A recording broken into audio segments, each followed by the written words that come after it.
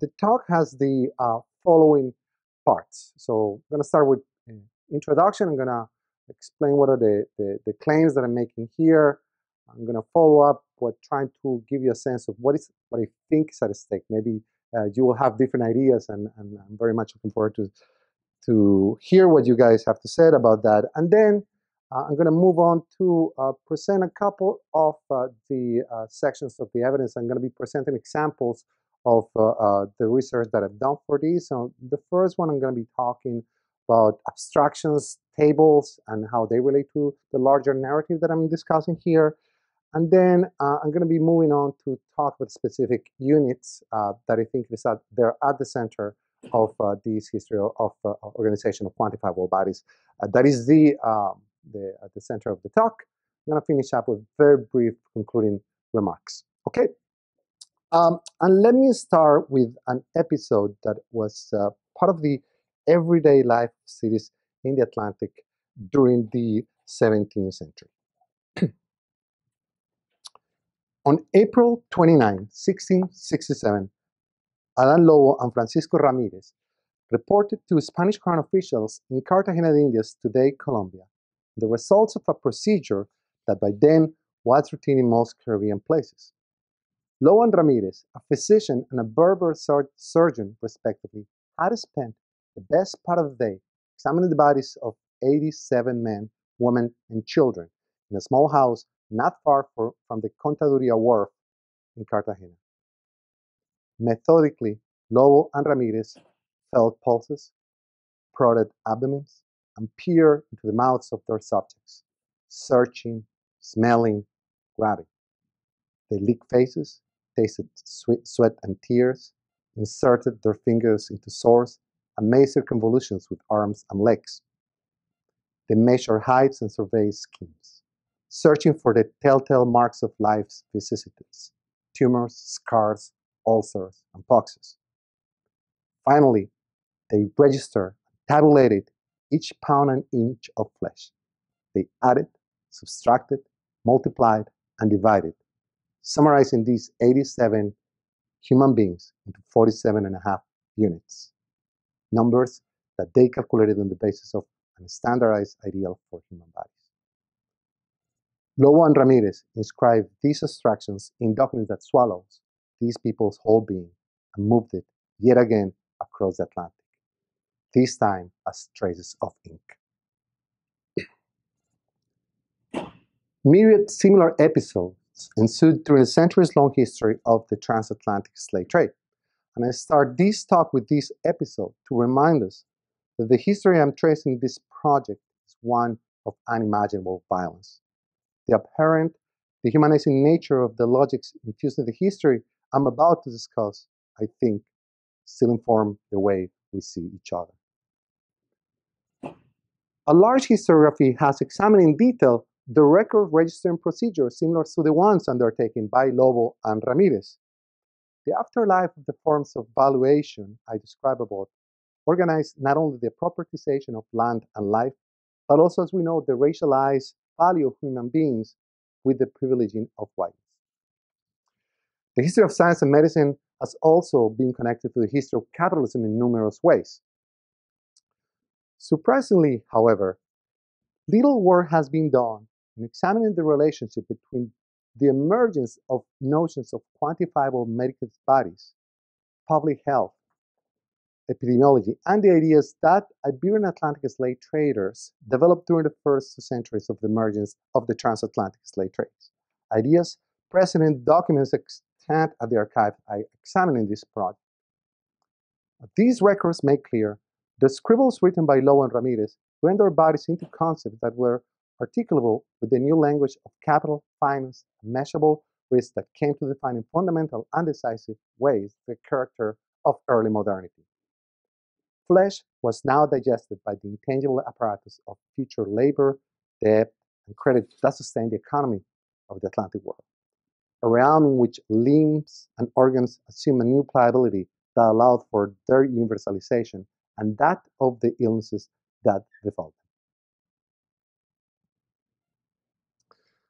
In the following 40 minutes, I will explore the development of novel ideas about the human body and disease that appear in Iberian Atlantic slave markets during the 16th century and the first decades of the 17th century. These new epistemologies, I argue, conceive of fungible and universal bodies that were measurable and comparable, as were the diseases that affected them, in quantifiable and reproducible ways on the basis of normalized constant standards. The core of my argument thus is the idea that the production of the slave trade, which in essential terms implied the production both of material goods and social relations, and by extension of human beings, transform universal early modern relationships with the human body that go beyond the ideation of racialized notions of difference. The grammar of public health, epidemiology, and biomedicine, I believe, sees its early iteration in the conceptual logic appearing in the registration and bureaucratization of the value of the slave bodies, and their insertion into the logic of the early modern states and its mercantile economies. In other words, and paraphrasing Michel Desartot, it was through the language of the slave trade that they entered our modern scriptural economy and became visible, uncalculable, or reified. I want to make clear that my objective here is not to identify one unique point of departure or one clear genealogy. Rather, I am to explore how this history of slavery is imbricated in the history of shared legacies, right? These histories of the bodies of modernity. I'm interested in what archives we look at when we're thinking about those trajectories. But before going and turning to the rest of the paper, I want to briefly introduce a note of caution. Slaves were not obviously only the chattel of yesteryear's stories of the early modern era. So a number of works over the past decades have made clear African and their descendants created rich worlds in the Atlantic whose exploration I and others have been arguing are crucial to understanding the ideation of knowledge making about the natural world in the 17th century.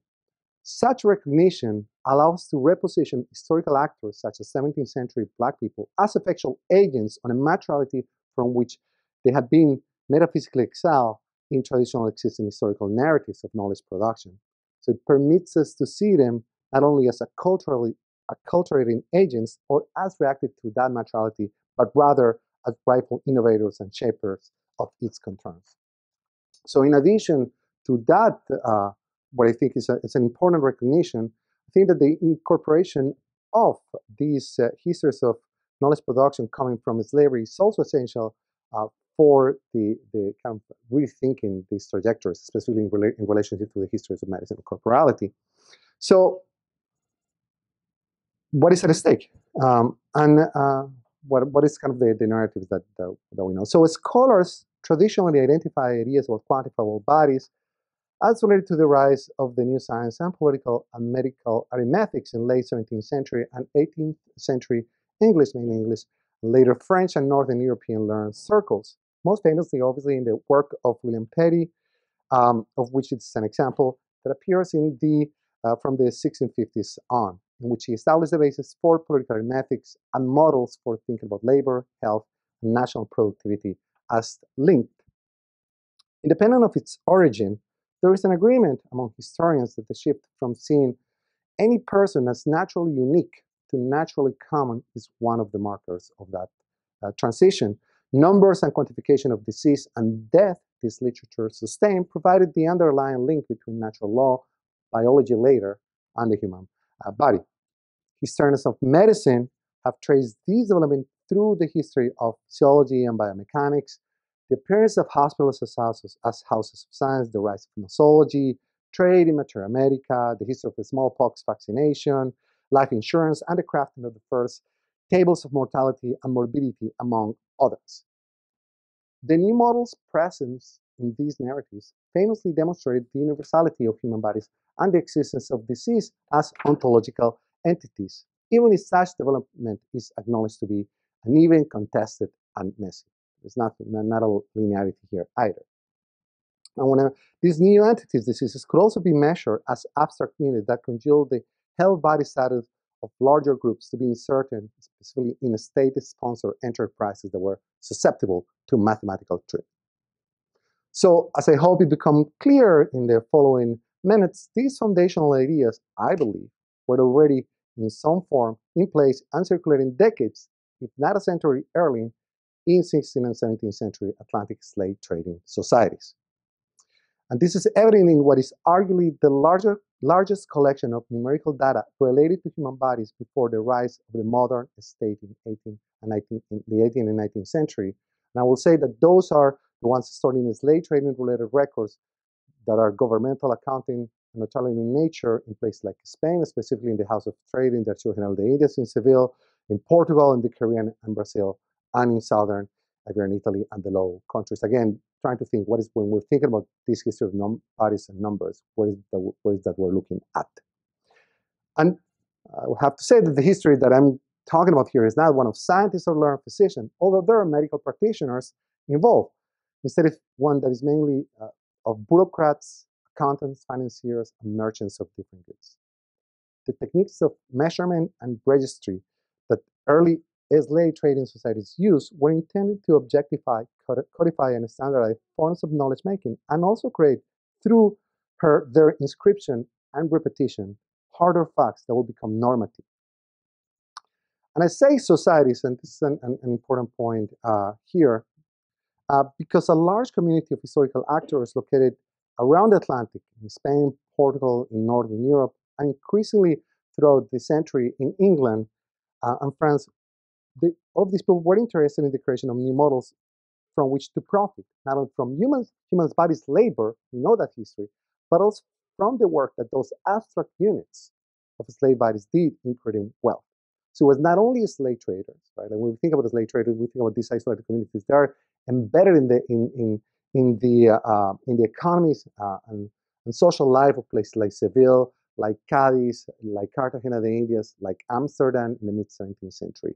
And they involve financiers, private investors, family members, and friends mortgaging their houses to outfit ships, and physicians and surgeons investing in the trade, among others. They were all conversant with the concept I'm about to discuss. And this is an example of private transactions and loans between private actors in Seville, Spain, that were investing in the slave trade through the mortgaging of their homes as securities in the 1670s. As I said before, similar dynamics were present in places like Lisbon, Amsterdam, Cadiz, later in London and Memphis.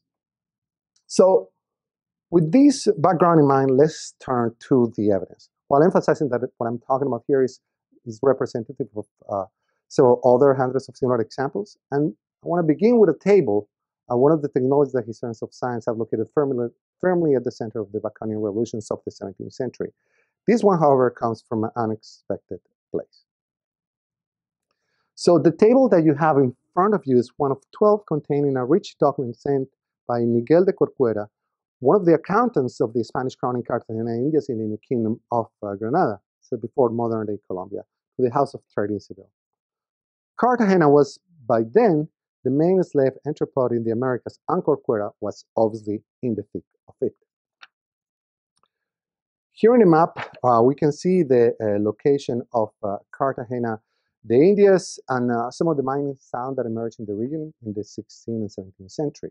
And I just, beyond locating Cartagena, I want to remind that the Spanish Caribbean was the region that up to the mid-17th century received the lion's share of all the slave trade coming into the New World. Arriving in places like Cartagena. They did not stay there, but they arrived there. 400,000 up to 1670 compared, for instance, with 1,000 to North America, and about 30,000 to Brazil.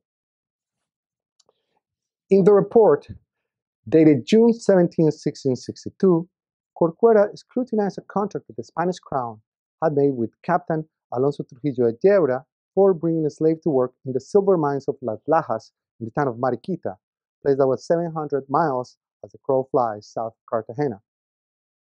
The accountant wrote that he had totaled, quote, until the last maravedí, comparing the scheme proposed by Trujillo de Yebra with another in which the crown will bring slaves directly from Africa, and which he said were clearly more advantageous. Corcuera, a man of his time, supported the validity of his scheme on the fact that he has based the report on factual information obtained directly from the people who knew most about bodies, risk, and money in the Atlantic. Those who made the armazones de negros, the ship loads of enslaved Africans in Guinea and Angola, and the shipmasters who transported them to the Indies. Corcuera also consulted medical practitioners working with slave traders and sellers about, quote, the more practical and intelligent ways that there are in this kingdom of buying slaves in Guinea and Angola and transporting them to the Americas. In making his calculations about how to maximize the capital invested in the purchase of slaves, Corcuera made sure to compute the gains coming not only from the commodities produced by the slaves, which were in the calculation, but also the money that transactions around these abstractions in contract between slave traders, bankers, and buyers could provide the crown. So for this, it was essential to make claims about a generalized population that he called un lote, a lot of slaves. This is following the practice, and he specified this in the document, following the practice of a slave trader who would also thinking and trading with lots, not with individuals. This word became the norm in contemporary slave trading contracts, insurance, and purchases in Cartagena, Seville, Lisbon, and Amsterdam. So slave buyers were not thinking, and sellers were not thinking about the purchases and gains of buying individuals, but groups of enslaved Africans. Corcuera explained the three main risks of trading in slaves. First, the ship sinks and is lost in the sea. Second, that the enemy takes over the ship. And third, that the slave gets sick of pestilence and a general disease. He then proceeded to calculate in detail the price of bringing slaves from three regions in Africa: Upper Guinea, specifically the rivers of Guinea, Ayada in the Bight of Benin, and Angola in West Central Africa. So, for instance, the purchase and transportation of each Angolan slave to Cartagena cost, in Corcuera's calculations, 1,483 reales. He estimated that in the Middle Passage, the death rate for the slaves in general, this is making from those facts that I was mentioning before, was 10%. Based on average from previous trips, only 450 or 500 slaves purchased in cities like Luanda and Angola will arrive in Cartagena. Corcuera tallied the price of dead slaves to the price of the remaining lot. In addition to the price of a slave, the accountant computed the cost of the licenses, administrative fees, and other taxes that the slave traders needed to pay for each slave. This accounted to 56 reales. Corcuera also included the price of transportation from Cartagena to Las Lajas mines, which he said was about 60 reales per slave. Finally, Corcuera added the price of the slave who died en route from Cartagena to the mines, which he calculated to be 3%. The accountant added an interest of a rate of 10% on the capital that the slave buyers were borrowing in the form of various lots to the final calculation of the crown's profits with the scheme he proposed. After this, doing this for each group, he compared the three groups that I just mentioned, Upper Guinea, Ayada, and Angola. And he specified the value of the items that slave traders exchanged, grouped in the famous bundles of goods, iron, firearms, fabrics, also called benzos, that Europeans traded in Africa for enslaved people. Then he discussed how much wholesale slave buyers paid for lots of slaves in Cartagena, and the amounts and terms under which traders sold slaves to gold and silver miners.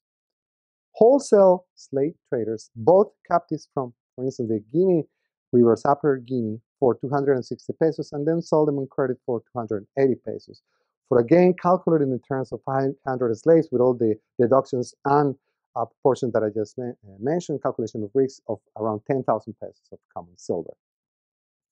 The quantities here are not important as the concept that they're playing with.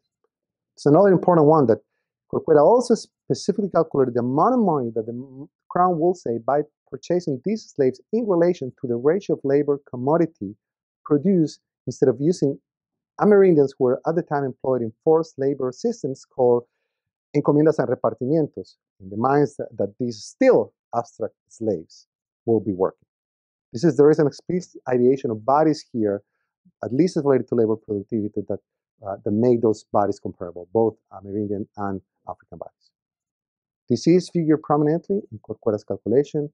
In his estimate, he detailed the price of barbers, medicine, physicians, and funerary expenses for those who died upon arrival. And that Corcuera was thinking in these terms could be surprising. But slave traders had come to focus not, again, as I said before, not only on loss of slaves, but not either in individual bodily diseases. They were already thinking in terms of diseases that they could factually identify as universal. This is as ontological entities that were common to groups of human beings to make a profit out of them. They view the diseases as affecting lotes. What is crucial here is that the disease, through this move, becomes calculable and predictable. And there are plenty of similar examples. For instance, Portuguese slave traders Blas de Paz Pinto in Cartagena and Miguel Diaz Pimenta in Recife, Brazil, made a fortune trading on a specific disease slave bodies that were sick of entities they called bicho and tabardillo, which they also conceive as Corcuera's quantifiable, computation about investment of capital and predicted gains on the basis of how they affected these groups of human population, and also importantly, on the effectiveness of the treatment that they have devised for that specific disease. I'll be happy to talk more about this in the Q&A. Blas de Paz Pinto and Diaz Pimienta were not the only ones thinking in terms of the future.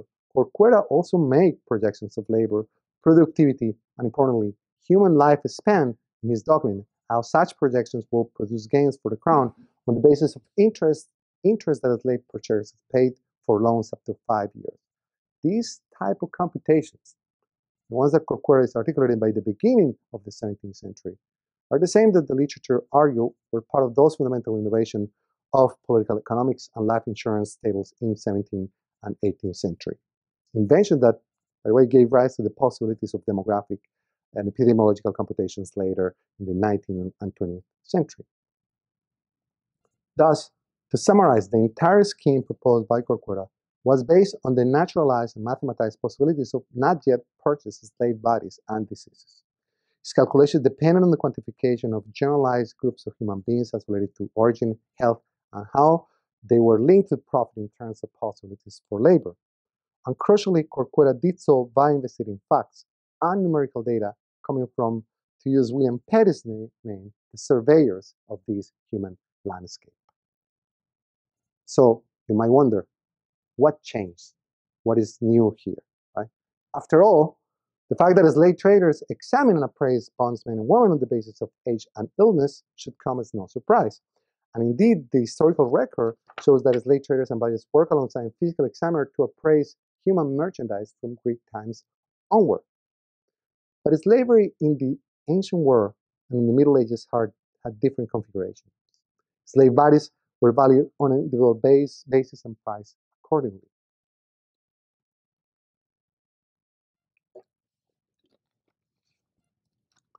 These type of valuations, the one that were in place in the Atlantic by the early 16th century, did not work for the new merchants of the flesh. During the 16th century, slave traders, financiers, and European states, prominently Spanish and Portuguese mercantile states, confronted what I think of as a crisis of representation of the human body. As is evident in Corcuera's case, these historical actors were not simply putting prices on human beings. Unlike previous slave traders, these merchants of the flesh valuated enslaved people's corporality in groups as a way of thinking to future capital gains. This is, and they transacted upon these valuations. This is before the slaves themselves were physically examined. To adapt themselves to these new necessities of representation, Atlantic slave trade communities moved from these older frameworks of thinking about human bodies based on the addition of human bodies as affected by individualized diseases to one that conceive of those universal bodies that affect diseases, but you could quantify to, as is evident in the cases of Corcuera, Diaz Pimienta, and Pinto. In other words, the tools that the older Aristotelian Galenic Hippocratic models provided for the conceptualization of the human body were not sufficient for these risk-based capital-producing enterprises. And what I have here is just an example of those books in circulation in the early modern period that were providing that longer trajectories of Galenic Hippocratic epistemologies. Epistemologies, by the way, will be still dominant in most medical communities throughout the 18th and 19th century. So Corcuera's calculation also point out to other fundamental innovation of slave traders, and that is the fact that you can conceive in quantifiable abstract terms of disease. So it's both grouping bodies, making them universal, and being able to conceive of disease as something that can be quantifiable. So for the early modern transatlantic slave trade to be functional, I'm paraphrasing Lorraine Stassen, the body needed to be conceived in abstract terms as constant, universal, and moreover predictable and orderly enough to yield to mathematical treatment. As crude and primitive as such mathematical treatment was. It was only with the explosion of this transatlantic slave trade that these fungible universal abstract units became an absolute necessity for international commercial exchange, for the elaboration of contracts, loans, insurance, and so on and so forth. And this is what we'll be talking about in this next section of the talk. What are these units that I am referring to? During the first decades of the 16th century, slave traders and slave trader organizations, including the House of Trade in Seville, developed methodologies that allowed them to put slave bodies into numbers and calculate the inherent value of corporality as it related to an increasingly normalized constant units. And they call these units cabeza, pesa, pieza, pieza esclavos, and pieza de indias. And these are concepts that are very well known to historians of slavery, historians of the African diaspora. The concept of pieza, as distinct from that of the body, is later referred to in terms head or black, for instance, allow for the creation of contracts, as I was mentioning before, where investors, providers, and the state could prospectively calculate tariffs, importantly, gains and risk. We'll be talking a little bit about specifically about this concept. So, term pieza, pesa in Portuguese, had been in use since the 16th century in African locales to refer to the body of a slave. It's an example coming from Lisbon and Cape Verde in 1529. And the existing literature associates, and as I'm sure many of you know, the origin of the term pieza, piece, two pieces of fabric exchanged for slaves in those 15th and early 16th century Portuguese trading ports in West Africa. Face value, this connection makes sense. Pieces of cloth were indeed one of the few fixed units of exchange that existed in sub-Saharan Africa at the time. However, I believe that this history is, at the very least, incomplete. Even if the origin of the term relates to such exchange, it is also clear that other so-called intersections augmented and complicated the meaning and uses of the concept. So the evidence I have examined suggests that 16th century slave traders' increasing sophistication of this concept was intimately related to knowledge coming from shipping and commercial tradition in the Mediterranean, and large transformations that were happening in those mercantile circles, as I mentioned above. From very early on, traders referred to groups of slaves arriving in the New World as being as part of an armazón de negros, an organized shipload of slaves, including registered for slaves from 1536 to 1560. And I have an example from royal decrees that are about the organization of armazons in Spain in 1522. Each armazon was organized, measured, and registered in the House of Trade by armadores, shipping masters in the Mediterranean maritime world. The important link here to our story is that armazones were made out of piezas, and armazones were not only shiploads of human beings, they were related to all sorts of merchandise. And these armazones, as I said before, were made out of pieces, of piezas. The palmeo, the method that slave appraisers in America used to measure the bodies that were making those armazones of enslaved Africans, was indeed nothing more than the appropriation of a technique that shipping masters already widely used to size other types of merchandise that they also called piezas. Merchandise in piezas had the privilege of the palmeo. And these piezas were usually coffers, bundles, chests, or other large cargo that was not to be opened or examined. This is because the House of Trade granted permission to the owners, allowing them to avoid inspection of this specific type of freight. Armadores also used the palmeo method to measure pieces of freight that, quote, could not be subdivided into further units. Slaves being treated like cargo could not obviously be opened up or further divided. The dispatch fees of piezas subject to palmeo were regulated through palmos, and hence the term naming the procedure. Palmos as a unit of length. The palmeo thus abstracted in piezas of merchandise for their introduction as financial construct that could be monetized, taxed, traded, sold, and insured. As other commodities, human bodies became piezas that appear in contracts months in advance of the materialization as physical freight. The use of the term pieza slave during the first decades of the 17th century was disseminated across the Atlantic. The concept was widely used in contracts in Seville, Lisbon, Madrid, and in Dutch trading records. Dutch slave traders, many of them associated with crypto-Jewish networks of slave traders in Brazil and the Caribbean, broadly used the pieza when selling the slaves in the Wild Coast, which they called New Zealandia in 1658. Terminology related to the concept of the pieza appears not only in legal and governmental contracts, but also in private transactions. The Book of Purchases of Juan Rodrigo Mesa, a Portuguese merchant trading in the 1630s in Cartagena, for example, has an entry establishing that Mesa bought a lot of piezas of Angola already in 1630. So obviously what I'm suggesting here is that we have a very complete story about this notion of the pieza, and that if what I'm saying here is correct, that the concept is pointing out to larger epistemological changes that are being fueled by African bodies and their abstractions. So how were these enslaved bodies fit within these abstract piezas? So how do we go from piezas to corporality? So when calculating contracts based on piezas, again, these contracts that were negotiated before the slave voyages, trading voyages finished, slave traders and Iberian royal functionaries specifically evaluated the slave bodies in relationship to age, gender, and physical characteristics. The fuller articulation of the concept of the pieza appeared in a series of documents in the context of negotiation between the Spanish crown and a group of Genoese financiers who won the slave asiento contract.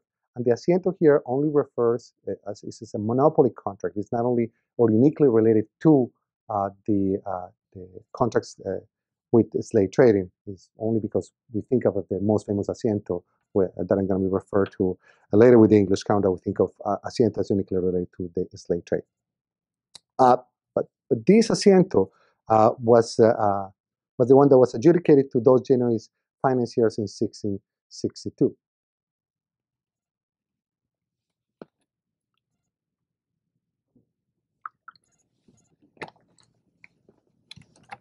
I'm saying here articulation because the concept, and this is another idea that I think it is not very clear in the literature, in the sense that most of the works think about the pieza de Indias, this concept, as appearing in the mid to late 17th century, and specifically as related to the egregious contract.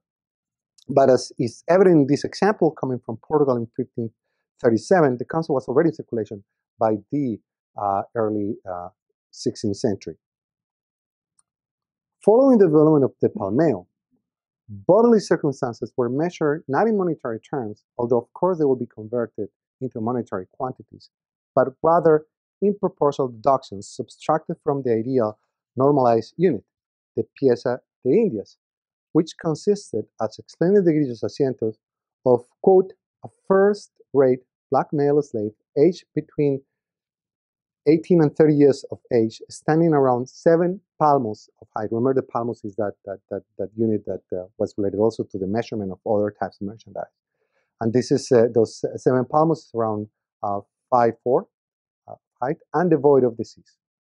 This ideal body was, of course, the one that would produce more capital in terms of commodities, mines, and plantations in the New World. At its inception, the Pieza de Indias was made out of 7 parts that they call cuartas. So during a palmeo, human palmeo, practitioners assess slaves on the basis of height, age, and corporeal, what we call tachas, defects, and deducted cuartas, quarters, and octavas, eighths of the value of that specific body. And more about this in a second. That the quantification of slaves' bodies in piezas de Indias was based on a measure of height was not arbitrary. Slave traders used height as a proxy for slaves' bodies' histories of health and nutrition, and as a predictor of a slave body's potential productivity in terms of physical labor. Height was also, not insignificantly, the most standardizable aspect of bodily quantification for contracts. Remember that this is what I'm showing you here so far. This is contracts and transactions that are being done in Europe between European actors. So aspects of value quantification for contracts that depended on appraisals on the other side of the Atlantic by a diverse array of evaluators. For instance, this is just kind of how those quantifications will go. Being female or having gray hair meant a reduction in value of 1/3 of a quarta. Loss of a toe, 1/6 of a quarta. Ulcers were deducted, 1/6 of a quarta. Scurvy to 8, phlegm 1/6, benign hernia 1/4, broken navel 2/8, being 1/8 2/4, a lazy eye 1/4, being older than 35 years merited a 1/4 deduction, and so on and so forth. I'm going to be showing you a couple of examples here. So, but before going into the details, I'm going to show you how these concepts put to work.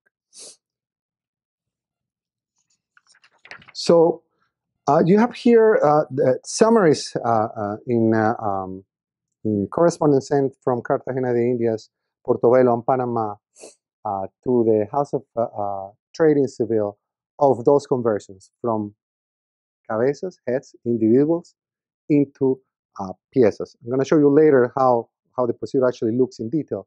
But I just want to show you that, for instance, in these cases, you have in the first, at the top left, you have 571 individuals. And at the bottom, this is one ship. And at the bottom, another ship that brought 474 individuals. For the purpose of taxation and for the purposes of the fulfillment of the contract and obligations, and after the palmeo, the evaluations, those 571 cabezas, heads, individuals, were reduced to 509 and 5/4 of piezas de Indias. The 474 below were reduced to 369 pieces of.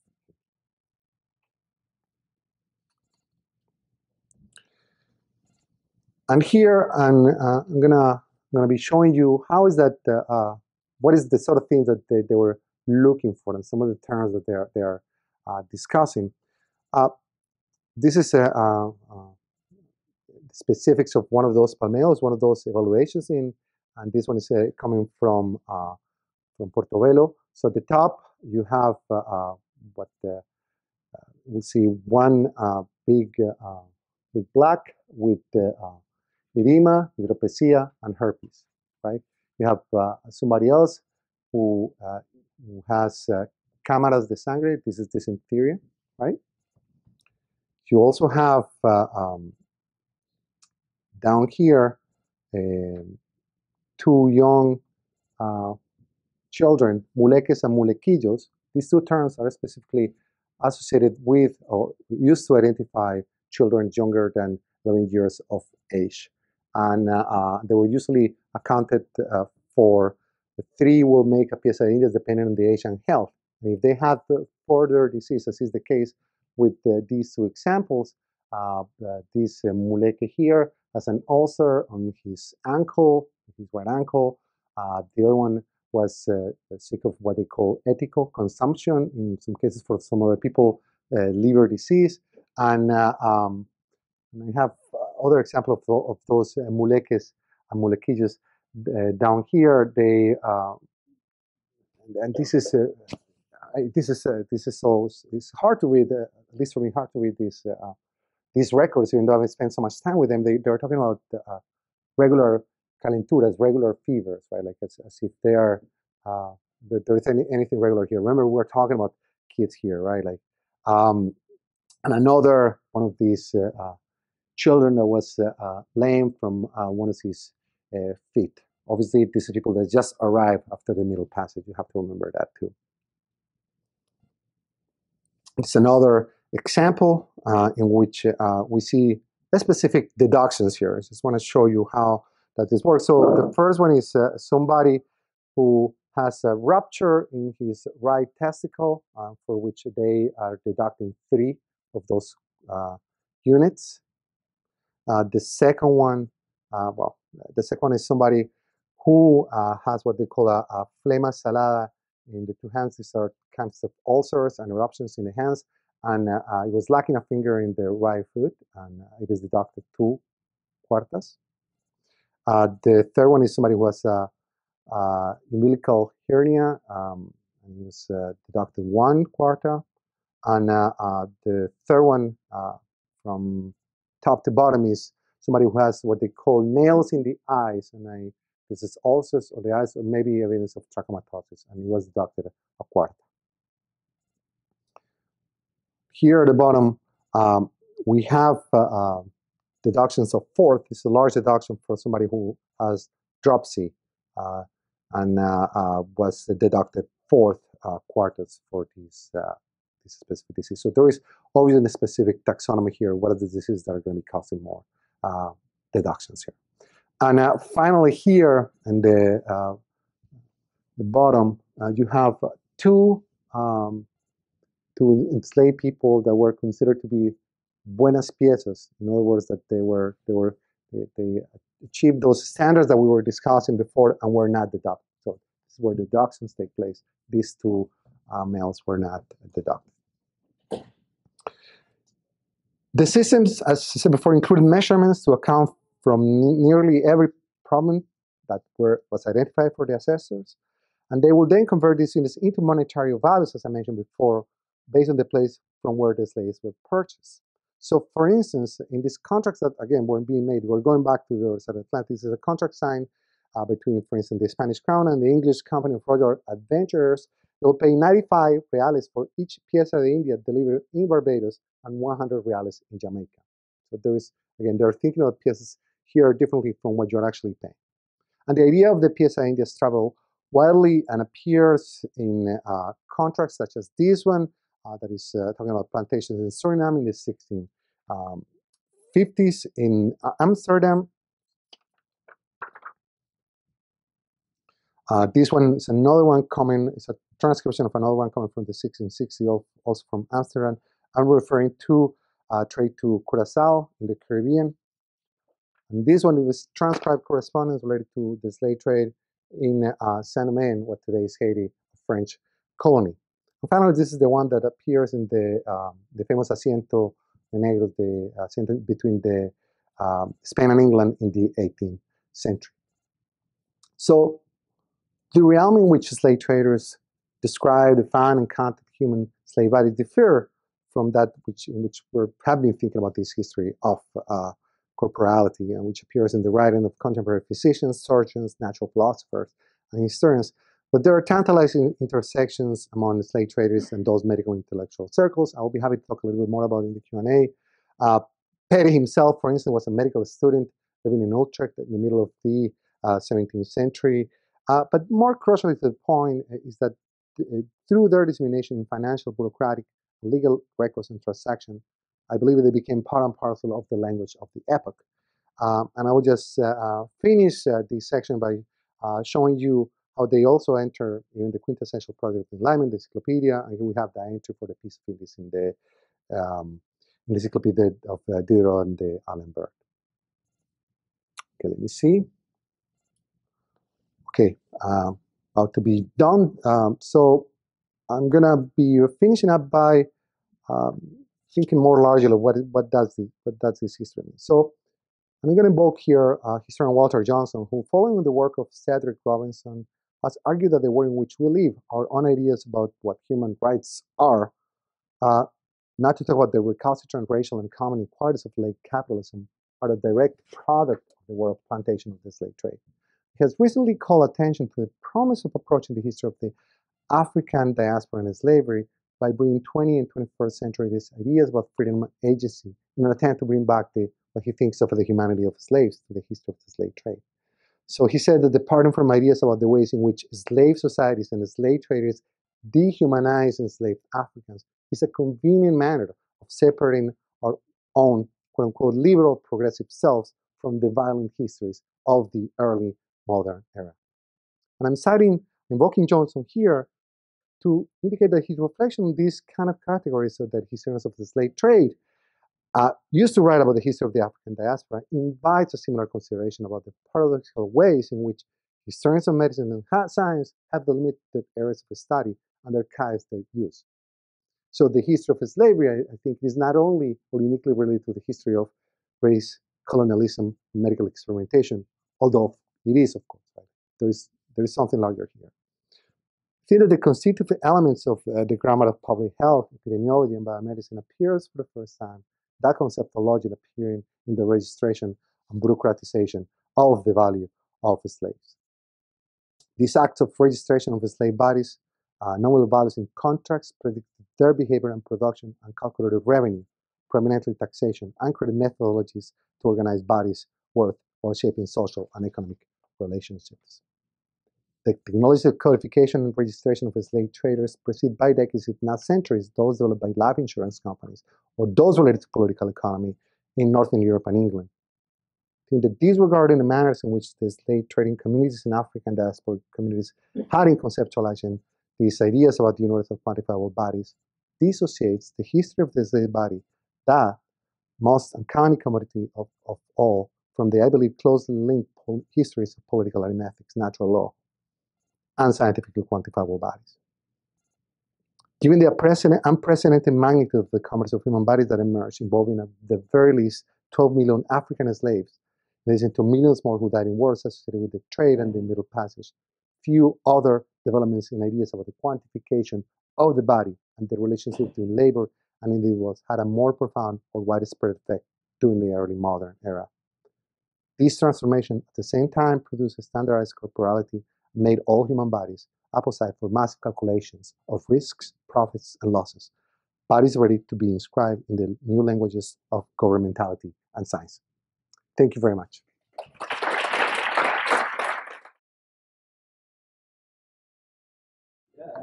Get your hands up and I'll take the rest.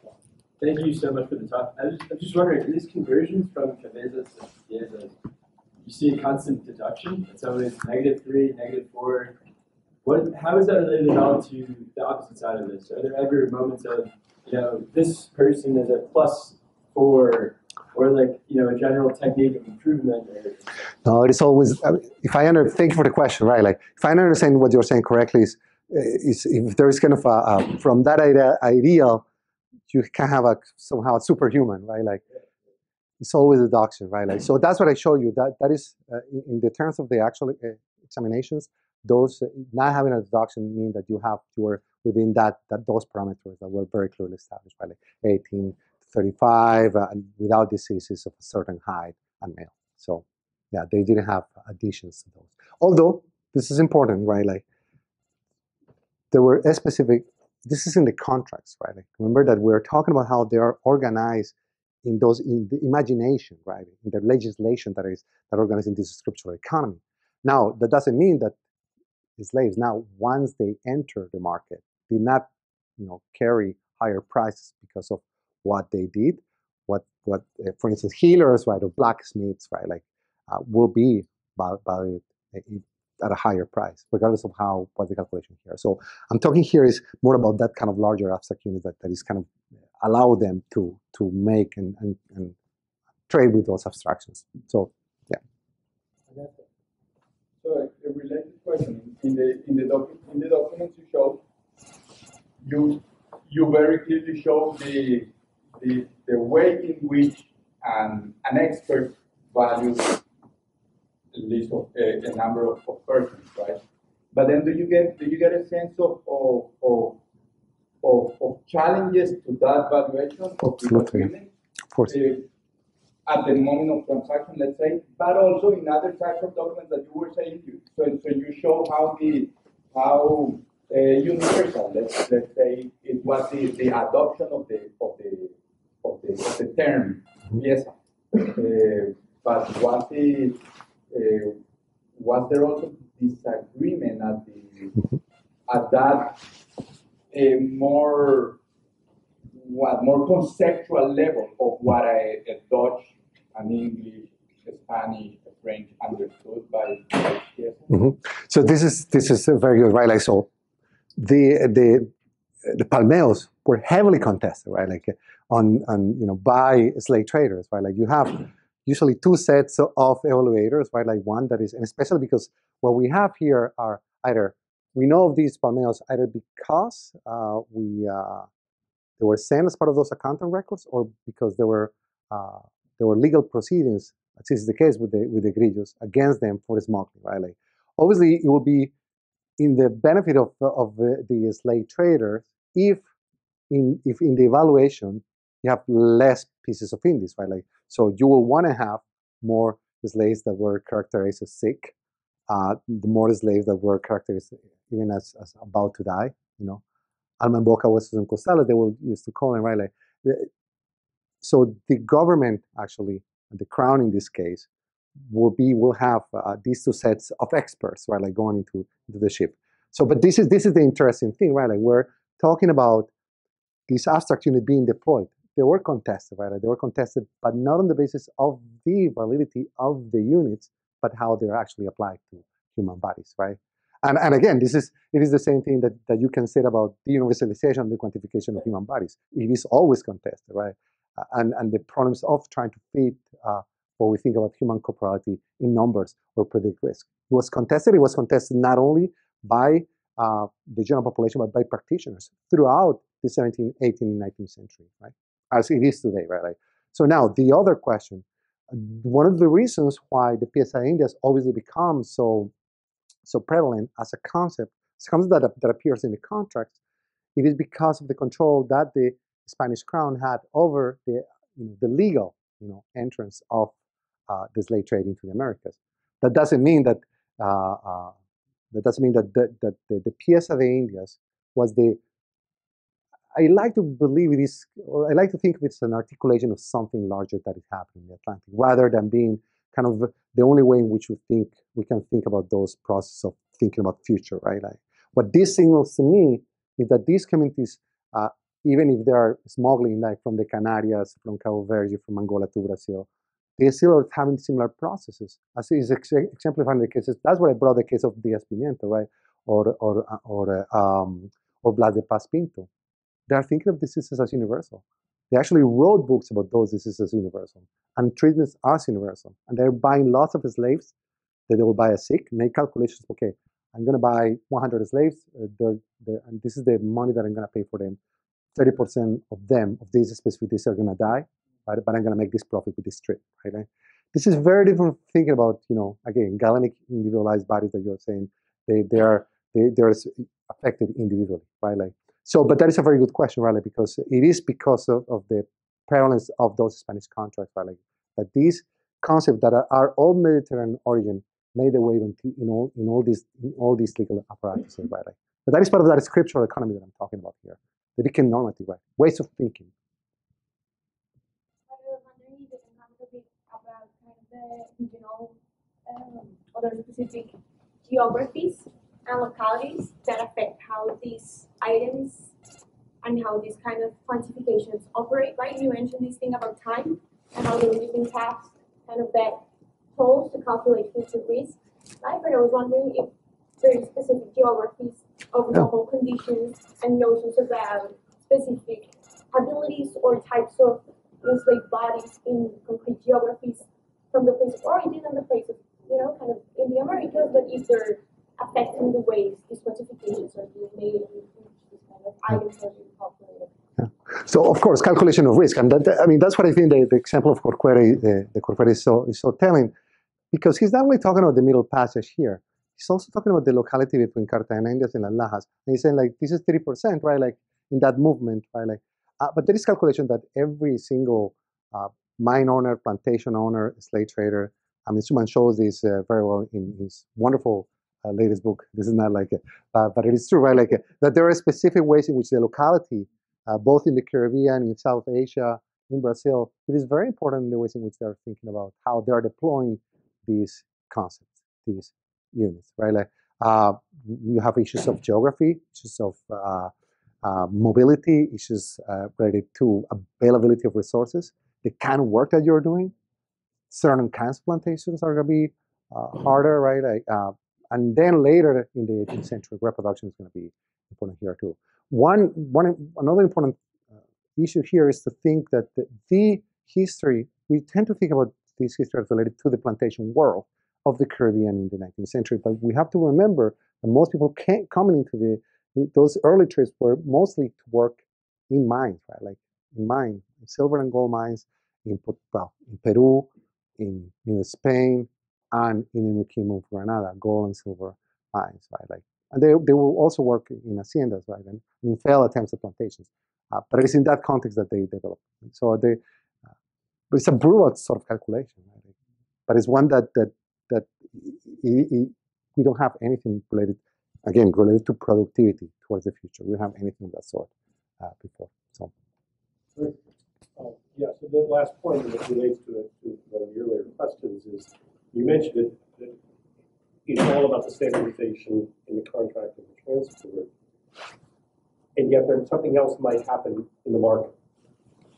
And so I guess my question is, what's the relationship, or not just were there legal disputes about the contracts, but were there legal disputes where, or other kinds of disputes where the market price does it use the same language? Does it use the same valuations? Are there explicit changes in the way there's discussion of the valuation? Mm-hmm. So there again, and this is what is interesting about like going beyond the hacienda contracts or the contract between the slave traders into those notarial records, right? Like, because you see people thinking and using the very same terminology, right? Like to talk about what is the sort of returns that they will have, and even when they are thinking or using, right, like individual units around like piezas, not piezas, but heads of the slaves, or we'll call it negros, right? Like blacks in general. They're also thinking with the same kind of logics, and that is what I'm interested in reality, right? Like not so much so of, as I said at the beginning, tracing a unique genealogy, right? Like for the concept of the pieza de Indias or the pieza. I'm thinking more about what Corcuera is doing, right? Like what allows people to start thinking about groups of human beings as something that we can measure, right? Like, and especially with the health of human beings as something to measure. And there's something that becomes very important in those individual transactions, something that you see happening both in Amsterdam, but also in Cartagena de Indias. Cartagena de Indias was the main slave entrepot, and you have bankers and financiers that settle in Cartagena for the specific purpose of providing loans outside of the regulation also, right, of the Spanish crown to those individuals. So the richest man, one of the richest men in Cartagena, Blanqueciel, was actually somebody who provided loans at specific rates depending on, and that is an interesting thing, depending on the time, right, like the availability of the slaves, right, like, but with very specific areas about how many of those slaves will die. And that is also what the slave buyer will be, that was purchasing those slaves, will be thinking about, okay, how many of them will be dead? How many of them will die in transportation, right? Like, so they're thinking about risk here again in terms of groups. I don't know if that answered the question, but it's just kind of that larger thing that it translates into the market in very specific ways. Pablo, thank you so much for the talk. I have a somewhat convoluted question, but it's trying to sort of tie this to conceptualizations of disease and tied to a sort of history of public health. And do you see sort of arising from these documents that you're looking at, these histories, a kind of idea of diseases being conceptualized in different ways? Like, do you see a sort of the same quantification or evaluation of diseases, you know, that these particular ones are worse than others, that then arises and, you know, sort of beyond this here and goes into a sort of more public health network where now it's not just in the slave trade, now it's thinking about public health in a city, public health in a region. So yeah, do you want to engage with that? Do you see that arising out of? So this is, I mean, that is a very important question, right? Like, and for me, so far in the project, I'm being very interested in calling attention to specific kind of practice that are not, in other words, that I don't think the importance of these archives is uniquely related to the fact that certain kind of medical and public health figures in the history of medicine and public health are kind of related to this. But as I mentioned before, again, people like William Petty, there are people who have been involved in the slave trade, and Petty himself used terms coming from the slave trade, like heads, right, like labor productivity, in the question of those ideas about political arithmetics later in the 18th century, right? Like ideas about medicine, for instance. There were some books that were coming out specifically of slave traders. The issue with that sort of specific ascription is that the world of academic medicine, right, like, was very resistant for obvious reasons. And this relates to the question that I think Ernesto or somebody asked. about the arrival of numbers, right, as a way of epistemic authority, right? Like, and this is a conflict that will carry on throughout the 18th and 19th century. This appears more and more in governmental accounts related to, for instance, again, tables of mortality, morbidity, and historians of medicine had thought of linking, for instance, the trade of medicine, right, like with ideas about how, early ideas about how bodies can be thought of as universal, not uniquely as related to individuals. So there are connections certainly between those two worlds. But again, I think that what I'm mostly interested here is also to point out not only to those connections, right, like, and there are also connections between circles of enslaved traders, factors like Ferroni in Genoa and Amsterdam, and people like Borhaven in the late 17th century. But most interesting is like what we also think as a discipline belongs into the archive of the histories of knowledge making. So, but certainly, but there's a tension there, if you know what I'm saying. Complex question, but like slave trade and markets for slaves and etc. existed in Africa. The new notion is that suddenly capitalism introduces the idea of racism and dehumanization into it, while with the Romans or Greeks or like Africans or whatever, everyone could become a slave. It was an unfortunate thing. It was not really, but slave could have a higher status, being teachers and whatever. Like you don't have this strong component of dehumanization in racism. How does it play out? Changes. I mean, how does it play out? Did you notice anything? How do does this whole question of like how market and etc.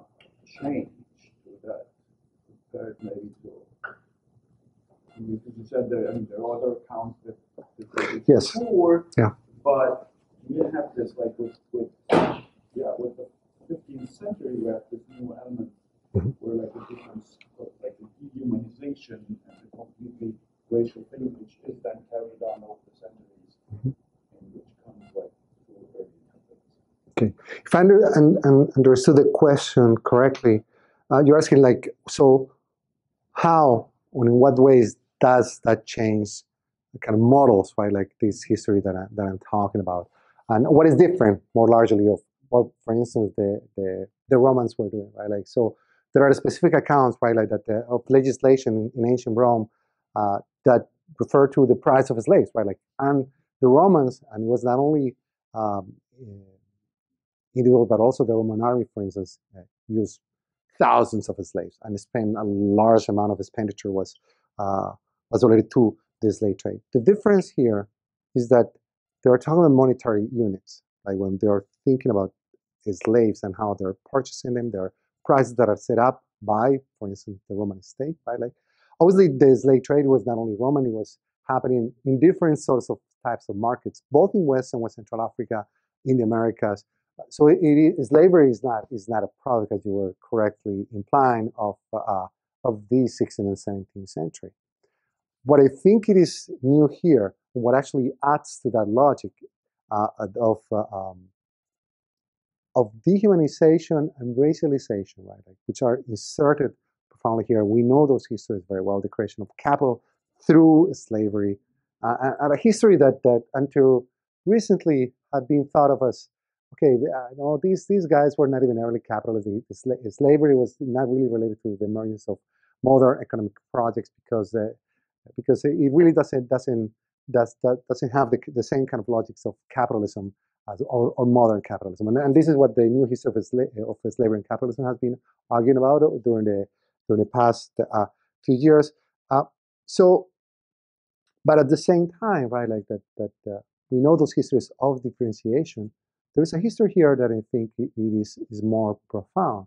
It is a history of communality, right? Like that allows for the emergence of notions that we think of as very common to think, again, as I said before, about our own health, about the measurement of risk related to disease, right? Like that I think can be lost if we are only thinking about those systems as primitive, as racist, and they were racist, they were brutal, they were violent. But they are violent in ways that are also linked to our own issues also with those sub-constructions today. So I don't know if that answers the question specifically, but there are certain differences here, very specific about what is the nature of what those units can do. But they're related to finance and capitalism as it emerges again in the 16th and 17th century. Mercantilism, if you want to talk about it, or pre-capitalism, whatever the sort of ways in which bodies start functioning before they actually are, are in the flesh as producers of wealth. So, can I push on that? Yes. Just a quick question. So, are piezas always quarters? Are piezas? Always quarters. In Diderot, they were counting in 25 cents, right? So they're quarters or eighths. Quarters or eighths, but not quarters or not. That is, it was siete cuartos, 7. See, that actually is super interesting to me because, like, if you look at the Roman slavery, children cost less than adults. We already sick people cost less, and maimed people cost less than healthy people. We already have those reductions. We also, slave traders buy in groups. They don't just buy in individuals, even if they sell in individuals.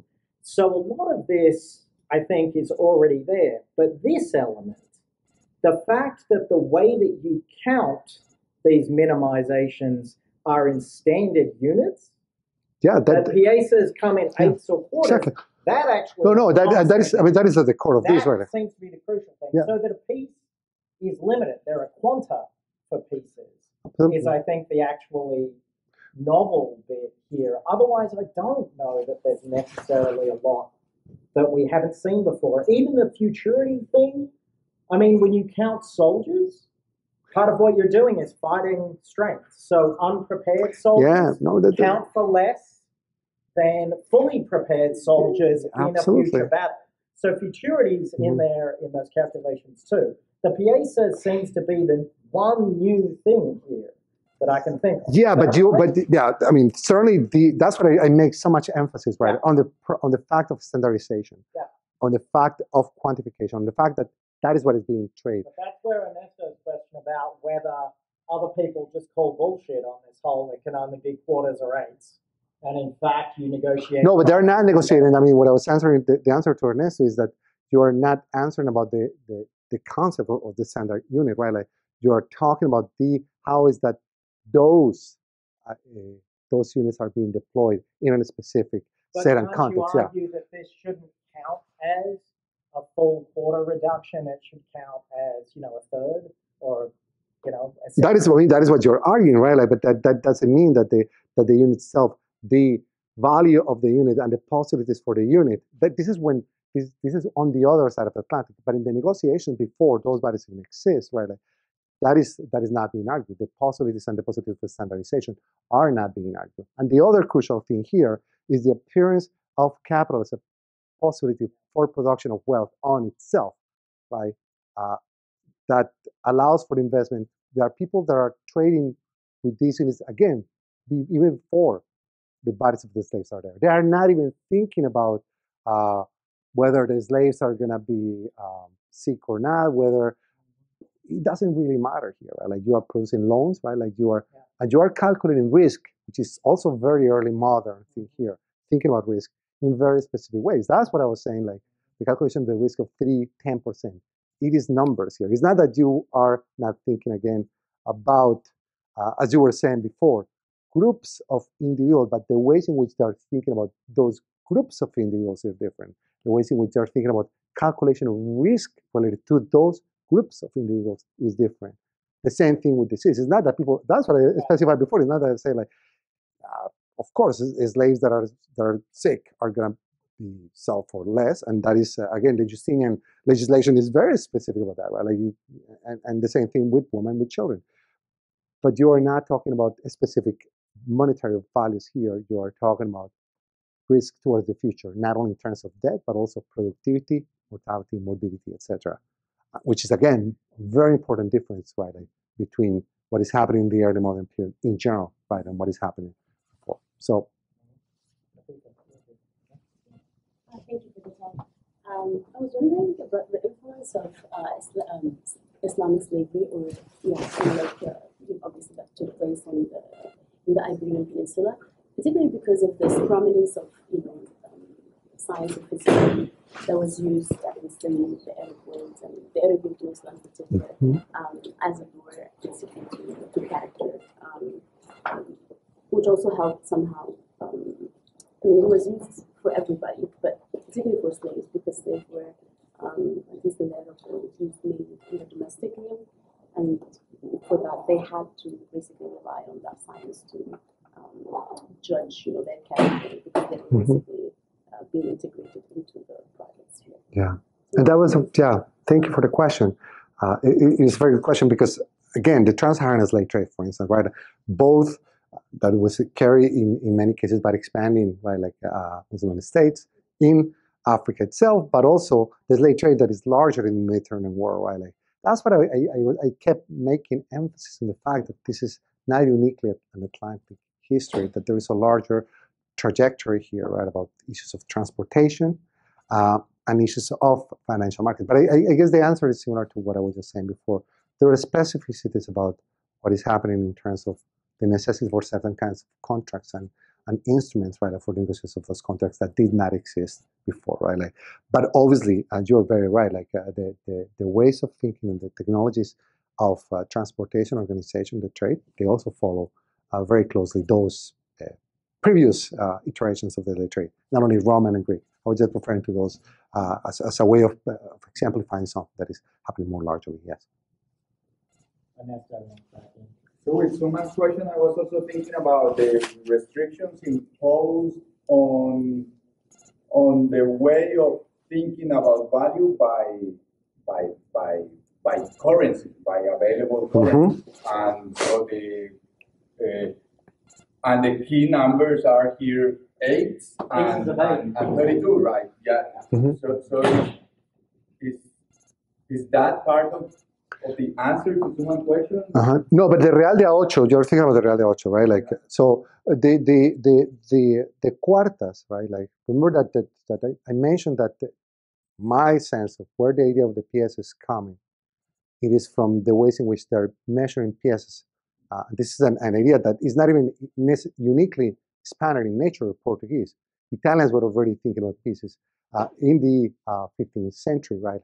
So how do you measure, right? Like, through palmos and through cuartas, right? Like, so it has a longer history that is specifically the appearance of the Real de Ocho, right? So, and it is, again, we're talking here about specific, and as Simon was saying, units that are constant, right? Like, and they are relatable to each other, and whose is a new concept, because currency, as you said before, is very different in the ways in which it is related to the body itself, right? Like, in terms of devaluation, in terms of how it travels across different imperial spaces, right? Like, that's what I show also the example of the Royal Company of Adventure, right? Like, you will be paying more for a pieza. It is the same individual, right? Like, but you will pay more in Barbados than you'll pay more in Jamaica than you'll pay in Barbados. And this goes back to the question about local characteristics, because most likely that is like that specific space is gonna produce less, right? Like, but the ways in which the contract and the tax, this taxation is very important. It is described. It is related to the unit itself. Okay, I know you spoke very nicely about slaves, but during the period of time that you're talking, what happened, if anything, with the effects of the Inquisition? Because we had the Inquisition, we had people leaving España and also Portugal to come to the New World. How did that play in, if it did at all, with some of the slave problems? Yeah. Well, let me tell you something interesting about the Inquisition. The Inquisition, of course, here works as a tool of the monarchy. You have to remember that the Inquisition is a monarchic institution. It's related to the Catholic Church, but it depends on the Spanish monarchy, at least in Spain. In the case of one of the people that I show here, Blas de Paz Pinto, we know of him because he was prosecuted for being Jewish in the Inquisition in Cartagena. So the Inquisition here functioned also as a tool of prosecution precisely because of the slave traders in Cartagena were jealous of the power and amount of wealth that this person had acquired.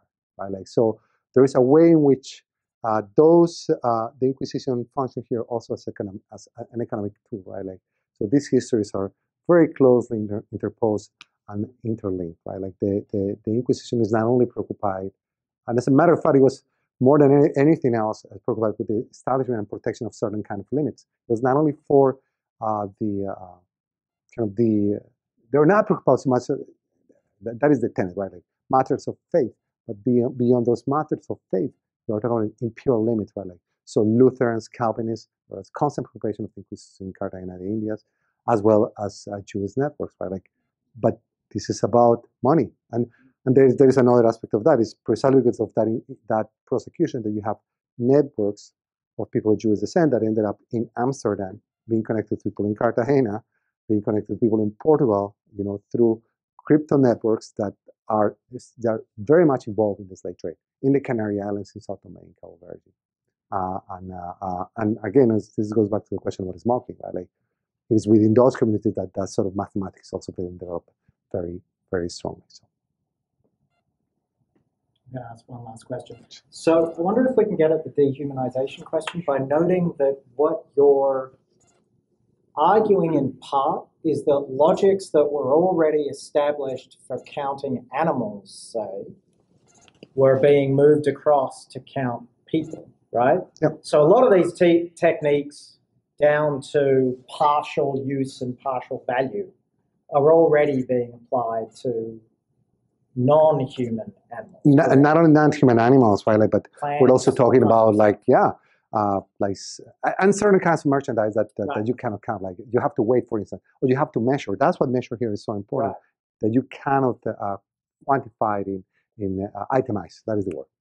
So I wonder if part of the question isn't then about the ways that slavery becomes chattel slavery of a particular kind, so that you can, in fact, begin to count people like animals in a new kind of way. This is one of the things, of course, that people say about New World slavery that is unlike Roman slavery, precisely that it's chattel slavery. So I wonder, is that part of... The problem is, how do you transfer from animals to humans, given that you should not actually be able to make that move? But this might be part of the answer. No, absolutely. It is certainly so, right? Like, and that's what I was mentioning, that we do know, right, like that racial capitalism, the creation of difference, it is closely linked to these sort of processes, right? Like, but it is a process that at the same time is giving us two paradoxical results, right? Like, one is dehumanization, racialization, and this is the question that I had before, the creation of specific categories of human beings, right? Like, but as you know this history very well, you know how contested that history was throughout the 17th and 18th century, right? Like, in a similar way, because numbers to talk about human beings and units to talk about human beings are so problematic, even in the face of these colonial imperial spaces, right? And similarly, the history of the authority of numbers in public health and epidemiology, right? It is similarly contested. But you can see that there are parallels, and they also follow a very similar trajectory throughout the late 17th, 18th century and into the 19th century. So I totally agree with you. It is in the process of measurement and quantification that the necessity for thinking of, or not the necessity, but the linkage becomes very clear in a very tangible way. Yes. All right, please join me in thanking Pablo.